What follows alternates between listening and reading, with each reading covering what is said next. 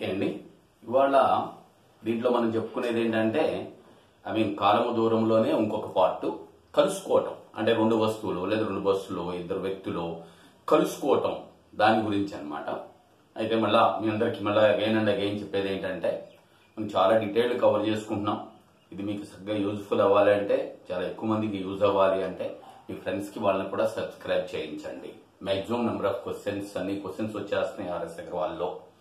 కాబట్టి అలాగే మీరు కూడా ఏ క్వశ్చన్ లో ఏ ట్రిక్ వస్తుందో తెలియదు, అంతా చూడండి. రైట్, చూసిన తర్వాత ఈలో సబ్స్క్రిప్షన్, అలాగే లైక్, కామెంట్, అలాగే బెల్ సింబల్ ఒకటి ప్రెస్ చేయడం మర్చిపోవద్దు, ఎందుకంటే ఎప్పటికప్పుడు నోటిఫికేషన్స్ మీకు వచ్చేస్తాయి కాబట్టి. ఓకే రైట్, ఇవాళ చెప్పా కదా. ఇక ఇవాళ చెప్పుకునేది ఏంటంటే మనం రెండు వస్తువులో లేదా ఇద్దరు వ్యక్తులు కలుసుకోవటం లేదా కొంత దూరం మెయింటైన్ చేయటం. కలుసుకోవటం లేదంటే కొంత దూరంలో ఉంటాం. అదే రాశాను, ఇంగ్లీష్ లో రాశాను, meeting and at some distance, లేదా కొంత దూరం, వాళ్ళ మధ్యన కొంత దూరం ఉండటానికి. Right, okay. అయితే ఈ కాన్సెప్ట్ ఇదంతా కూడా సాపేక్ష వేగం మీద ఆధారపడి ఉంటుందండి. సాపేక్ష వేగం అంటే ఏంటంటే ఇప్పుడు దాకా మనం చెప్పుకున్నది ఏంటి, ఒక వస్తువు కదిలేటప్పుడు వేగం తీసుకుంటాం. అలా కాకుండా మరి రెండు వస్తువులు కదులుతున్నాయి అనుకోండి, వేగానికి బదులు సాపేక్ష వేగం తీసుకోవాలి. రెండు ఎట్లా కదులుతాయి అయితే, ఎదురెదురుగా అన్నా కదులుతాయి, లేదా రెండు ఒకదాని అనుకో ఒకటి అట్లన్నా వెళ్తాయి. రెండు రకాలన్నమాట. ఒకే దిశలో అన్నా వెళ్తాయి, ఒకే లేదా ఎదురెదురుగా. సో రెండు వస్తువులు కదిలేటప్పుడు వేగం స్థానంలో సాపేక్ష వేగం తీసుకోవాలి. సరే, ఈ సాపేక్ష వేగానికి రెండు కేసెస్ ఉంటాయి. మీకు ఫిజిక్స్ చదువుకున్న వాళ్ళకి దాంట్లో చాలా ఉంటాయండి. నాట్ దట్ ప్రతి యాంగిల్ కి ఉంటది, అట్లా కాదు. ఇక్కడ మనకు రెండే ఉంటాయి అర్థమెటిక్ లో. సాపేక్ష వేగము దట్ ఈస్, సో అవి కానీ ఒకే దిశ అయితే ఎలా ఉంటది, అలాగే వ్యతిరేక దిశల్లో అయితే ఎలా ఉంటది. ఒకే దిశ అయితే సాపేక్ష వేగం ఏందయ్యా అంటే వేగాల తేడా. వ్యతిరేక అంటే దట్ ఈస్ మనం వేగాలు జనరల్ గా ఏబీలు అనుకుంటున్నాం కాబట్టి ఏ మైనస్ బి. వ్యతిరేక దిశల్లో అయితే సాపేక్ష వేగం ఏందయ్యా అంటే వేగాల మొత్తం, that is nothing but A plus B. So ఈ కాన్సెప్ట్ మీద మొత్తం ఇవన్నీ చేస్తాము. ఒకసారి నోట్ చేసుకుంటే క్వశ్చన్స్ లోకి వెళ్ళిపోదాం. ఓకే, ఇది క్వశ్చన్, మొదటి క్వశ్చన్ చూసుకోండి. 5 కిలోమీటర్ల పర్ గంట, 5.5 కిలోమీటర్ల పర్ గంట రెండు కూడా వేగాలతో ఇద్దరు ఒకే ప్రదేశం నుండి ఒకే దిశలో ఒకే సమయంలో బయలుదేరారంటండి. ఒకే ప్రదేశం నుండి ఒకే దిశలో నడుస్తూ పైన ఒకే సమయంలో బయలుదేరి వారి మధ్య దూరం 8.5 కిలోమీటర్లు ఉండాలి. ఎంత టైం పడుతుంది? ఇనీషియల్ గా వాళ్ళ మధ్యన ఎంత ఉంది దూరం? ఏమీ లేదు, ఇద్దరు ఒకే చోట ఒకే సమయంలో బయలుదేరారు కదా, 0. ఇక్కడ రెండు విషయాలండి. దూరం కొంత ఉందనుకోండి ఇద్దరు వ్యక్తుల మధ్యన, సో కాలం గడిచిన కొద్దీ ఆ దూరం ఏం జరుగుతుంది, తగ్గిపోతుంది జనరల్ గా. అలా కాకుండా రెండు ఒకే చోట ఏమీ లేదనుకోండి, కాలం గడిచిన కొద్దీ ఆ డిస్టెన్స్ ఏమవుతుంది, పెరుగుతూ ఉంటది. ఓకే అండి, దూరం అంటే అది. సో ఇద్దరు కూడా ఆల్రెడీ కొంత డిస్టెన్స్ ఉందనుకోండి, అది తగ్గుతూ ఉంటది సాపేక్ష వేగంలో. అలా కాకుండా సో ఒకే చోట ఉన్నాయి, ఒకే డిస్టెన్స్ ఉందనుకోండి, ఏమి లేదనుకోండి దూరం, అప్పుడు ఏమవుతుంది, కాలం గడిచిన కొద్దీ దూరం పెరుగుతూ ఉంటది. ఇక్కడ ఒకే సమయంలో బయలుదేరి కాలం గడిచింది, కొంతకాలం అయిన తర్వాత 8.5 కిలోమీటర్లు ఉండాలంటే ఎంత కాలం? సో వెరీ సింపుల్, నోటి లెక్క. అటువంటి మనం చేయడం కూడా అనవసరం. ఇది చూడండి, వీళ్ళిద్దరు, వీడేమో గంటకు 5 కిలోమీటర్లు, వీడేమో గంటకు 5.5 కిలోమీటర్లు. ఒకే దిశ కదా, ఒకే సమయంలో ఒకే దిశలో. సో వేగం అంటే ఇక్కడ సాపేక్ష వేగమే. సాపేక్ష వేగం ఏందయ్యా అంటే ఒకే దిశ కదండి, తేడా అంటే 0.5 కిలోమీటర్లు పర్ గంట. ఒక గంటకి 0.5. నీకు ఎంత దూరం కావాలి? 8.5 కిలోమీటర్లు కావాలి. గంటకు 1/2 కిలోమీటర్ అండి. 8.5 రావాలంటే 17 గంటలు. 17 అరలు అయితే 8.5 లేదు కావాలండి. నోట్ లెక్క అయిపోయింది. నీకు కాలం కావాలి అనుకోండి, ఉదాహరణకి ఇదిగోండి, దూరము బై సాపేక్ష వేగమే. ఇక్కడ వేగము దూరం ఎంత అంటే 8.5 డివైడెడ్ బై ఇదిగోండి సాపేక్ష వేగం ఎంత అన్నాం, 0.5. రెండు చోట్ల పాయింట్ తర్వాత ఇక్కడ ఒక అంకె ఇక్కడ ఒక అంకె కాబట్టి తీసేయండి. 85/5 దీంట్లో ఎన్నిసార్లు పోద్దండి, 17 గంటలు మనకు కావాల్సిన ఆన్సర్. ఓకే, సేమ్ ఇందాక క్వశ్చన్ అండి. అటుగా ఇద్దరు సైకిల్ ప్రయాణికులు ఒకే చోట నుండి, ఒకవేళ రైడింగ్ అది అర్థం కాకపోయినా చదువుతున్నా కదా చూసుకోండి. ఇద్దరు సైకిల్ ప్రయాణికులు ఒకే చోట నుండి, ఒకడేమో 18 కిలోమీటర్ల పర్ గంట, 18 కిలోమీటర్లు పర్ గంట అండి, ప్లస్ అది ఉత్తరానికి, మరొకడేమో 20 కిలోమీటర్ల పర్ గంట వేగముతో దక్షిణానికి బయలుదేరారు. సో ఒకటి ఉత్తరం వెళ్ళాడు, ఇంకోటి దక్షిణం వెళ్ళాడు. అంటే అర్థం ఏంటంటే ఎదురెదురుగా పోయినట్టు. ఉత్తరము దక్షిణం ఎదురెదురు కదా, ఎదురెదురుగా పోయినట్లు. సో ఎదురెదురుగా పోయేటప్పుడు వేగము సాపేక్ష వేగం ఎలా వస్తుంది? కలపాలి. సో ఇక డైరెక్ట్ టైం అడిగాడు. ఎంత దూరం ఉండాలి వాళ్ళ మధ్యన? 47.5. ఇనిషియల్ గా 0, 47.5 దూరం రావాలట. అంటే కాలం ఎంత? కాలము ఈజ్ ఈక్వల్ దూరము బై, ఓకే, ఇద్దరు కదులుతున్నారు కదా, సాపేక్ష వేగము. దూరమేమో 47.5, సాపేక్ష వేగం ఏం చేయాలి? రెండు కలపాలి కదా, ఎదురెదురుగా కదండి. ఇది ఎదురెదురుగా కదా. 18 + 20 దట్ ఈస్ 38. సో పైన కింద 19 ఏకం పోద్దండి. 19 ఏకం దీంట్లో 2 సార్లు, దీంట్లో 2 19లు 38, 38ను ఇంకా 38 7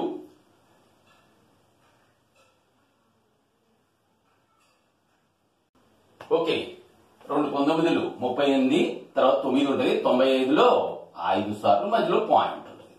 సో ఓకే, 2.5/2 అంటే 2.5లో సగం, అంటే 1.5. అంతే కదండి. ఇది 2.5, దాంట్లో సగం. 2.5లో సగం ఎంత? 1.5. అది 1/4 లేదంటే 5/4 ఎట్లనే వేసుకోండి. That is okay. 2:30 PM కు దొంగ ఒక కారును దొంగిలించి 60 కిలోమీటర్ల వేగంతో వెళ్ళిపోతున్నా అంటండి. అయితే పాపం వానర్ ఏం చేశాడు? 3 PM కు చూసుకున్నాడు. అంటే ఒక అరగంట తర్వాత చూసుకున్నాడు. అయితే చూసుకున్నప్పుడు ఏం చేశాడంటే, ఓకే, మరొక కారు వేసుకుని ఇంకో కారులో ఎంత వేగంతో, ఓకే, 3 PM కి యజమాని గుర్తించాడంట అండి. ఇంకో కారు వేసుకుని బయలుదేరాడు. ఎంత వేగంతో? 75 కిలోమీటర్ల పర్ గంట వేగంతో బయలుదేరాడు. అయితే దొంగ ఎప్పుడు దొరుకుతాడు? అది క్వశ్చన్ జాగ్రత్తగా చూసుకోండి. ఇక్కడ ఏమైందంటే దొంగ 2:30కి బయలుదేరిపోయాడు. కానీ వానర్ ఎప్పుడు బయలుదేరాడు? 3 గంటలు బయలుదేరాడు. ఆ మధ్యలో కొంత దూరం వెళ్ళిపోతాడు కదా, అదే దూరం అనమాట. ఫర్ ఎగ్జాంపుల్ ఇదిగోండి, దొంగ ఇక్కడ 2:30కి బయలుదేరాడండి. ఇక్కడ 3కి కొంత దూరం ప్రయాణిస్తాడుగా. ఎంత దూరం ప్రయాణిస్తాడు? గంటకి 60. కానీ అరగంటగా 3 అంటే అరగంటకి ఎంత ప్రయాణిస్తాడు? 30 ప్రయాణిస్తాడు. సో అప్పుడు 3 o'clock కి వీడు ఇక్కడ స్టార్ట్ అయ్యాడు కదా. ఇద్దరి మధ్యన ఎంత దూరం ఉందండి? 30 ఉన్నది. ఇద్దరి మధ్యన ఉన్న దూరం ఎంత అంటే 30 కిలోమీటర్లు. ఎందుకంటే వాడు బయలుదేరిన అరగంట తర్వాత వీడు బయలుదేరాడు. అరగంటలో వాడు ఎంత దూరం వెళ్తాడు? 30 కిలోమీటర్లు వెళ్తాడు. అంటే ఇద్దరికి మధ్యలో ఉన్న దూరం 30 కిలోమీటర్లు. ఓకే, అయితే ఇక తర్వాత టైం, కాలమేగా. కాలం కనుక్కోవడం ఏముంది? T is equal to, okay, అయితే కాలము ఈజ్ ఈక్వల్ టు దూరము బై వేగము. ఎంత దూరం చెప్పాక ఇద్దరి మధ్యన దూరం ఎంత ఉంది? 30 కిలోమీటర్లు డివైడెడ్ బై వేగం. వేగం అనగానే సాపేక్ష వేగం తీసుకోవాలి. ఇద్దరు ఎదురెదురుగా వెళ్తున్నారా? ఒకే దిశ. ఒకే దిశ, అది కూడా రాస్తున్నాను ఇక్కడ. ఒకే దిశ. ఒకే దిశ అంటే ఏం చేయాలి? నువ్వు తేడా కనుక్కోవాలి. తేడా అంటే వీడిదేమో 75, వాడిదేమో 60. So that is 15. సో ఎన్ని గంటల్లో దొంగను పట్టుకుంటా అండి? 2 గంటల్లో పట్టుకుంటాడు. అంటే వీడు 3కి బయలుదేరాడు కదా, 5కి పట్టుకుంటాడు అని. వీడు బయలుదేరి, అంతేగాని 2:30కి 2 కలిపితే 4:30 అనుకోకూడదు. ఎంత టైంలో ఏ సమయంలో పట్టుకుంటాడు అన్నాడు.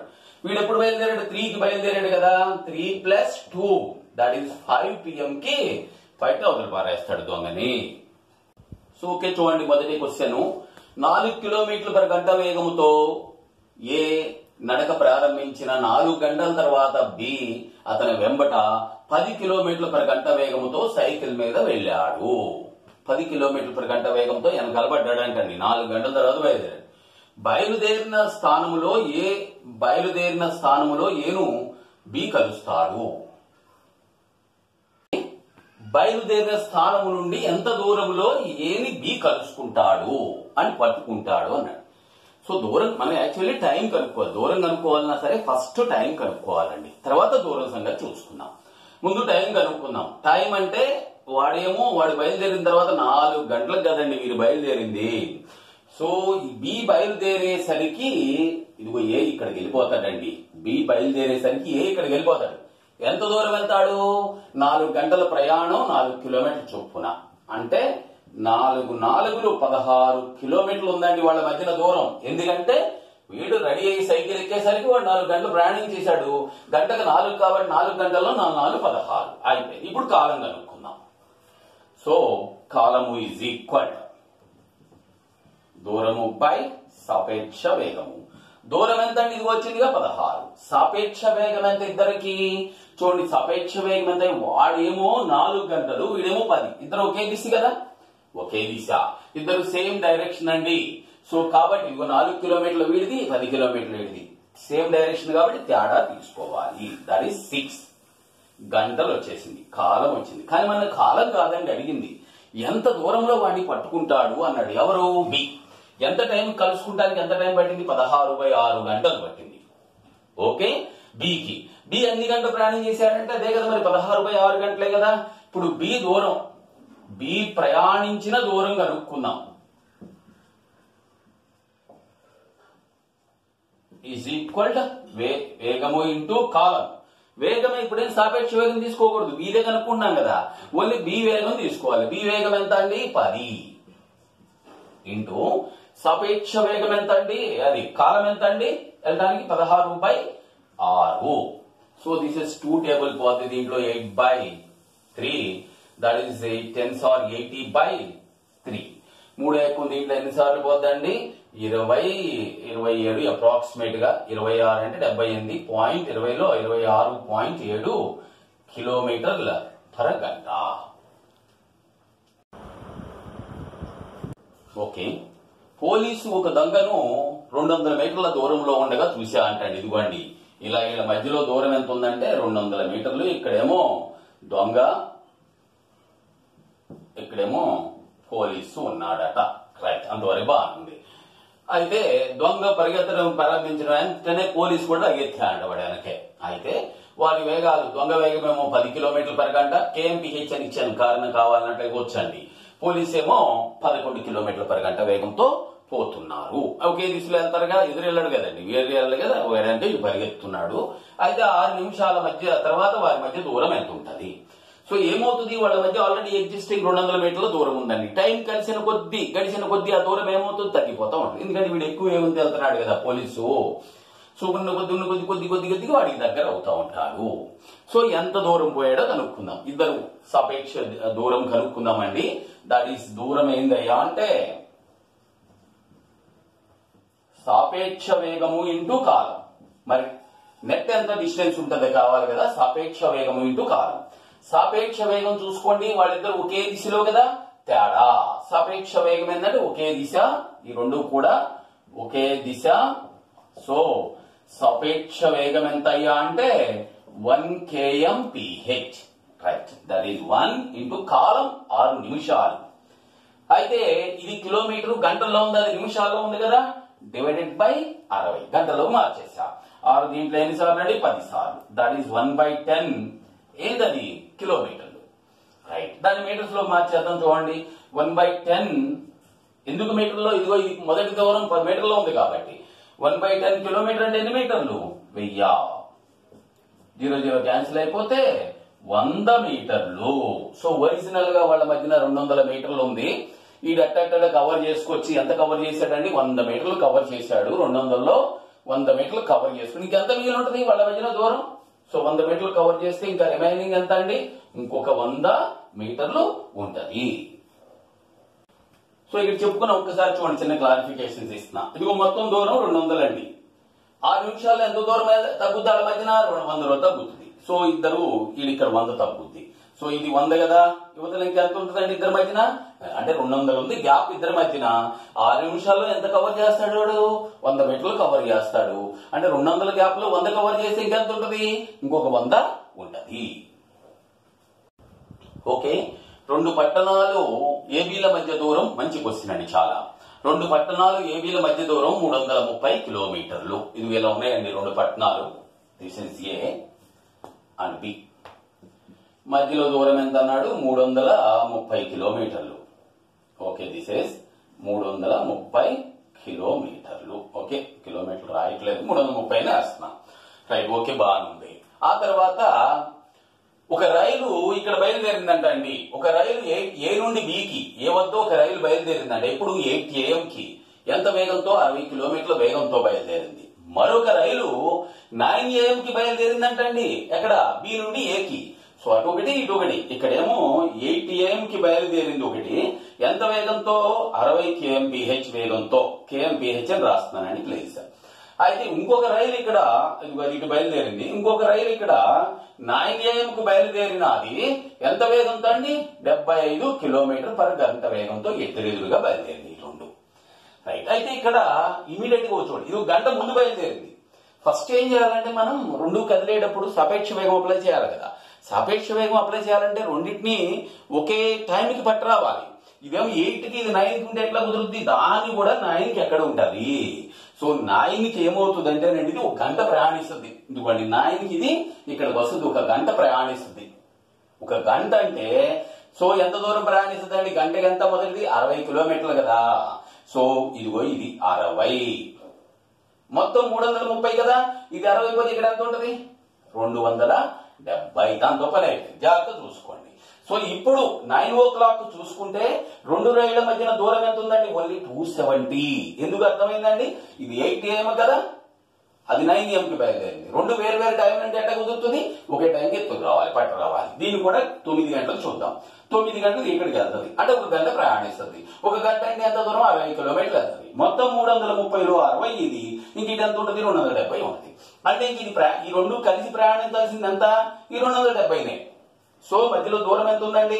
9 o'clock రెండింటి మధ్యన 270, 330 కాదు, 270 అయిపోయింది ఇంకా అక్కడితో. సో వెంటనే ఇక మన ఫార్ములా రాసుకుందాం. మీకు కాలం కావాలి కదా. కాలము ఈజ్ ఈక్వల్ దూరం బై వేగం. దూరం ఎంత అండి రెండింటి మధ్యన? 330 కాదు, 270. 270 డివైడెడ్ బై వేగం. వేగం ఏంటి? రెండు ఎలా వస్తుంది? ఎదురెదురుగా. రెండు కదులుతున్నాయి ఎదురెదురుగా అంటే సాపేక్ష వేగం తీసుకోవాలి. ఇది 60, ఇది 75. రెండు కలిపితే ఎంత అండి వేగం అంటే? దిస్ ఈజ్ 60 ప్లస్ 75 అంటే 135. ఎన్నిసార్లు పోతుంది ఇది? 2 సార్లు. అంటే 2 గంటల తర్వాత. 2 గంటలు అంటే 9. ఇది కొందరు అడుగుతూ ఉంటారు నన్ను, ఏమిటి 8 తర్వాత 2 గంటల, 9 తర్వాత 2 గంటల అని. ఆ రెండో వాడు బయలుదేరంటే అది ఎట్లా కన్సిడర్ చేస్తామండి మనం? 9 తర్వాతే. అంతేగాని 8 తర్వాత తీసుకుంటే 8 తర్వాత 9కి అడ్జస్ట్ చేసాం. ఇది కూడా అటువంటి పిచ్చి పిచ్చి ఆలోచన పెట్టుకోకూడదు ఎప్పుడు. ఇది కూడా 9కి అడ్జస్ట్ చేస్తాం అంటే ఇద్దరిని 9 గంటలకు పెట్టుకొచ్చాం. అక్కడి నుంచి 2 గంటలండి. దట్ ఈస్ 9 + 2 అంటే 11కి ఇద్దరు కలుసుకుంటారు. ఓకే. ఢిల్లీ నుండి ముంబైకి 14:30 అంటే 2:30కి బయలుదేరిందంటండి ముంబై ఎక్స్ప్రెస్. ఎంత వేగంతో? 60 km/గంట వేగంతో. అయితే 16:30కి అంటే 4:30కి ఇంకో 2 గంటల తర్వాత రాజధాని ఎక్స్ప్రెస్, అది కూడా ఢిల్లీ నుండి ముంబైకేనండి. రెండు కూడా ఢిల్లీ నుండి ముంబైకే బయలుదేరిందంటండి. ఎంత వేగంతో అండి? 80 కిలోమీటర్ల వేగంతో. ఓకే అండి, జాగ్రత్తగా అర్థం చేసుకోండి. క్వశ్చన్ 2:30కి 14:30కి ఢిల్లీ నుండి ముంబైకి ముంబై ఎక్స్ప్రెస్ బయలుదేరిందంటే 60 కిలోమీటర్ల వేగంతో. మరి 4:30కి బయలుదేరింది, 16:30కి బయలుదేరింది రాజధాని ఎక్స్ప్రెస్, అది కూడా ఢిల్లీ నుండి ముంబైకే. ఓకే అండి. అయితే అవి ఎంత దూరంలో, ఢిల్లీ నుండి ఎంత దూరంలో కలుసుకుంటాయి? ముందు కాలం కనుక్కుందాం. కాలం కనుక్కోవాల్సిందేనండి. కాలం కనుక్కుందాం. చూడండి, దీని అర్థం మళ్ళీ ఒకసారి చెప్తున్నా చూసుకోండి. ఇదండి ఢిల్లీ, ఇదేమో ముంబై అనుకోండి. సో బయలుదేరింది మొదటి రైలు చూడండి, ఫస్ట్ రైలు ఇక్కడ 14:30కి బయలుదేరింది. ఎంత వేగంతో? 60 kmph. ఇంకోటి బయలుదేరింది 16:30కి. ఎంత వేగంతో? 80 kmph. సరే, ఇక్కడ మనం రెండు కదులుతున్నాయి కదా, సాపేక్ష వేగం తీసుకోవాలి. కానీ టైం ఏమో ఇది 2:30, ఇదేమో 14:30, ఇదేమో 16:30. ఎట్లా ఇలా అవుద్ది? దాన్ని కూడా 16:30కి పట్టరావాలి. 16:30 పట్టరావాలంటే 2 గంటలు ప్రయాణించాలి. అంటే 2 గంటలకి ఇది 16:30కి వస్తుందండి. ఎంత? 2 గంటలు వెళ్తుంది. గంటకి ఎంత పోయినది? 60. 2 గంటలు ఎంత దూరం వెళ్తుందండి? 120. సో ఇక్కడ మనకు అర్థమైపోయింది, రెండో రైలు బయలుదేరేసరికి దానికి దీనికి మధ్యలో దూరం ఎంత ఉందండి? 120 కిలోమీటర్లు. ఎట్లా వచ్చింది అర్థమైందా? మళ్ళా చూసుకోండి. ఇది 14:30కి బయలుదేరింది, ఇది 16:30కి. సో రెండింటినీ 16:30కి తీసుకొచ్చేద్దాం. 16:30కి పరిస్థితి అరైవ్ అవుదాం. 16:30కి ఇది 2 గంటలు ప్రయాణిస్తుంది. గంటకు 60 కదా, 2 గంటల్లో 120 వెళ్తుంది, 260. సో 120 వెళ్ళిపోయింది. ఇదేమి ఇక్కడ ఉంది, ఇది ఇక్కడ ఉంది, మధ్యలో దూరం ఎంత ఉంది? 120 ఉంది. దూరం వచ్చేసింది. ఇప్పుడు నీకు కావాల్సింది ఏంటి? కాలం కనుక్కుందాం. ఫస్ట్ కాలము ఈజ్ ఈక్వల్ ఏం ఫార్ములా? దూరం బై వేగము. దూరం ఎంత అన్నాము? 120. వాటి మధ్య దూరం, అంతేగాని ముంబైకి ఢిల్లీకి దూరం అనుకోద్దు. ఈ రెండింటి మధ్యన దూరం 120 డివైడెడ్ బై. సో ఒకే దిశలో ప్రయాణిస్తున్నాయిగా రెండు కూడా ఒకే దిశ. సో కాబట్టి సాపేక్ష వేగం ఏందయ్యా అంటే 80 మైనస్ 20. Sorry 80 minus 60. తేడా ఎంత అండి? 20. సో ఎన్ని గంటలకు కలుసుకుంటే రెండు? 6 గంటలకి. ఏది 4:30 తర్వాత 6 గంటలకి, రెండోది బయలుదేరిన తర్వాత 6 గంటలకి, మొదటి దాని తర్వాత కాదు. కానీ వాడు ఏంటి దూరం అడిగాడు కదా, దూరం అడిగినప్పుడు ఏదో ఒకదాన్ని తీసుకో. రెండో ట్రైన్, సెకండ్ ట్రైన్ తీసుకో. దూరం కావాలి. దూరము ఈజ్ ఈక్వల్ వేగము ఇంటూ కాలం. వేగం ఎంత అండి దీనికి? రెండో దాని వేగం ఎంత? 80 కదా ఇచ్చాడు. కాలం ఎంత ఇప్పుడే మనం కనుక్కున్నాంగా 6. అది ఎంత దూరం ప్రయాణిస్తుందో అది 6 ఎంత అండి? 480 కిలోమీటర్స్. 480 కిలోమీటర్లు. ఓకే, నోట్ చేస్తాం. ఓకే, ఏపీ అనే రెండు ప్రదేశాల మధ్య దూరం 120 కిలోమీటర్లు అంటండి. పీక్యూ అనే రెండు కార్లు ఏపీల నుండి వ్యతిరేక దిశల్లో ప్రయాణిస్తే 1 గంట పడుతుందంట. విషయం మీకు అర్థమైందండి, జాగ్రత్త చూసుకోండి. అదే కాకుండా ఒకే దిశలో ప్రయాణిస్తేనేమో 6 గంటల తర్వాత కలుసుకుంటాయంట. ఇలా ఉన్నాయండి రెండు ప్రదేశాలు. This is a and this is B. ఇది ఇక్కడ పి బయలుదేరింది, ఇక్కడ క్యూ బయలుదేరింది. ఇవి రెండు వ్యతిరేక దిశల్లో ప్రయాణించినవి అనుకోండి, 1 గంట తర్వాత కలుసుకుంటాయి. అలా కాకుండా ఒకే దిశలో ప్రయాణించినవి అనుకోండి, రెండు ఒకదాని వెనక కలవటానికి ఎంత టైం పడుతుంది? 6 గంటలు పడుతుంది అంటండి. అయితే పి యొక్క వేగం ఎంత? Okay right. మనకు తెలుసుగా వేగానికి సూత్రం ఏంటి? దూరం బై కాలం. ఫస్ట్ చూడండి, వ్యతిరేక దిశలో అయితే వేగం సాపేక్ష వేగం కదా. సాపేక్ష వేగం ఏంది? వ్యతిరేక దిశలో అయితే that is P plus Q. రెండింటిని కలపాలి కదా, పి ప్లస్ క్యూ అంది. పీనే తీసుకున్నా. ఎంత చూడండి, దూరం ఏమో 120, కాలం ఎంత? 1. అయితే 120 ఏమిటంటే దట్ ఈస్ 120 రైట్. అలాగే కాకుండా ఒకే దిశ అనుకోండి, అదే ఇప్పుడు చూడండి పి మైనస్ క్యూ కదా, అది 120 బై ఎన్ని గంటలు పెట్టిందండి? కాలం ఎంత? 6 గంటలు. సో 6 ఎన్నిసార్లు? 20. So P plus Q 120, P minus Q 20.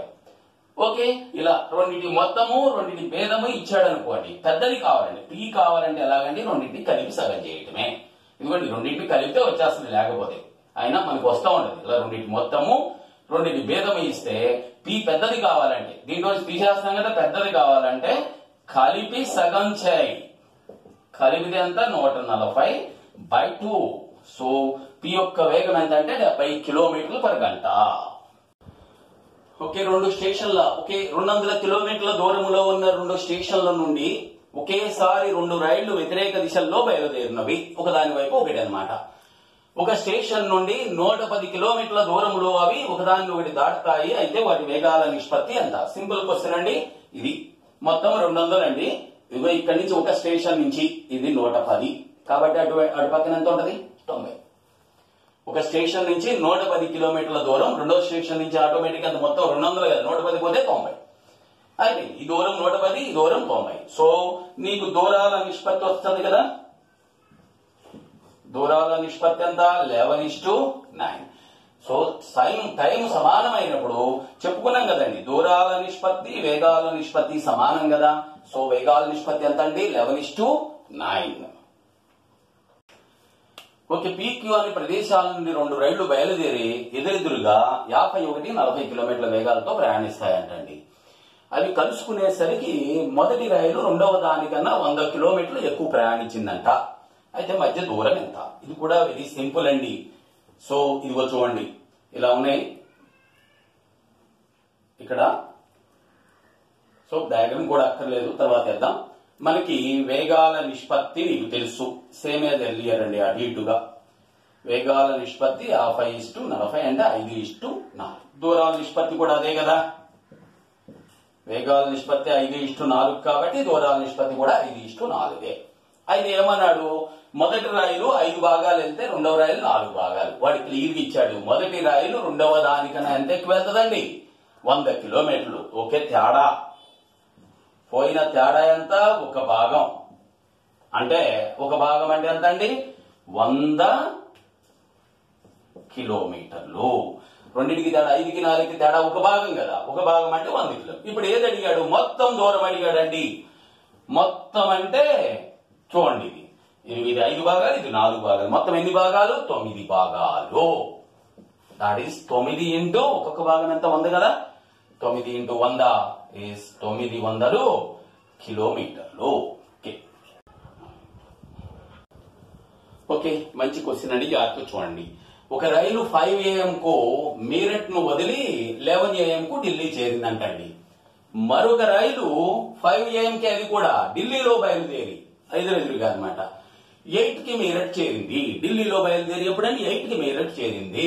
అయితే మధ్యలో కలుసుకుంటేగా ఎదురెదురుగా బయలుదేరి. అదేమో మొదటిదేమో మీరట్ నుంచి ఢిల్లీకి, రెండోదేమో ఢిల్లీ నుంచి మీరట్ కి. అది పోవడానికేమో 5 గంటల నుంచి 11, 5 గంటలు బయలుదేరి 11 అంటే 6 గంటలు పట్టింది. అలాగే ఇదేమో 5 గంటలకు బయలుదేరి 8 గంటలకు చేరుకుంది. అయితే ఏ టైంలో అవి కలుసుకుంటాయి? ఎప్పుడు కలుసుకుంటాయంటే ఏ టైంలో అని. ఓకే, ఇక్కడ దీనికి ఒక చిన్న ఇంపార్టెంట్ షార్ట్ వే ఉందండి.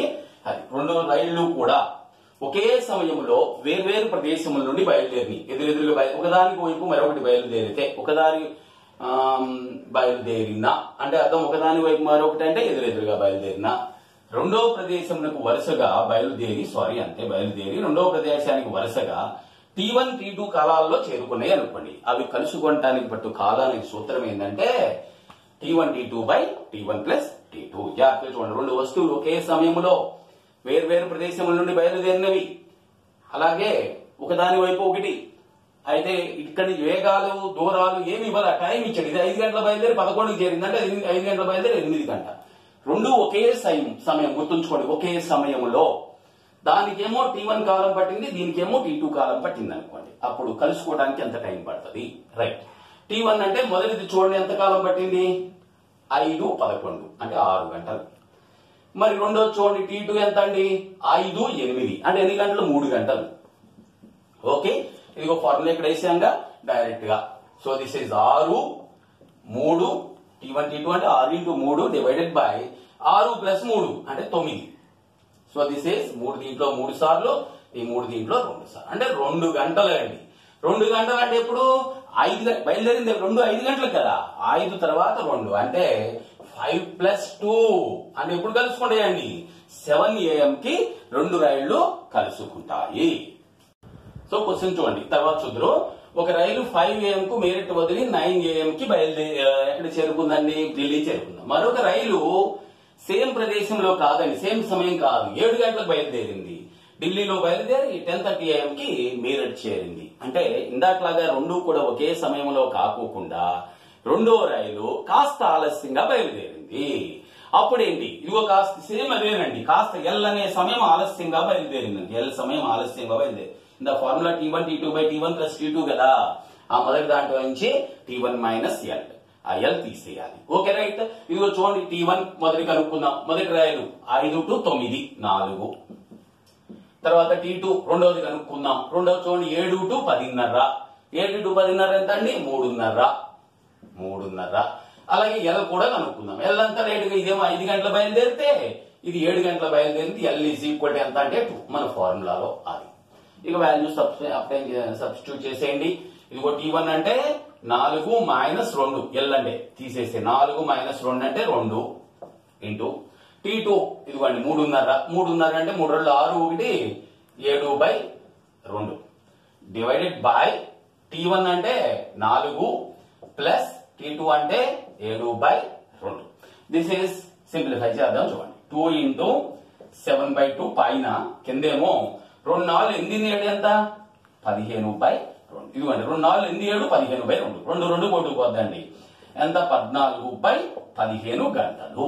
మరి గంటలు అంటే దాన్ని నిమిషాల్లో మార్చుకోండి. 14/15 కదండి. అంటే నిమిషాల్లో మార్చాలంటే 14/15 ఇంటూ 60. గంట అంటే 60 నిమిషాలు కదా.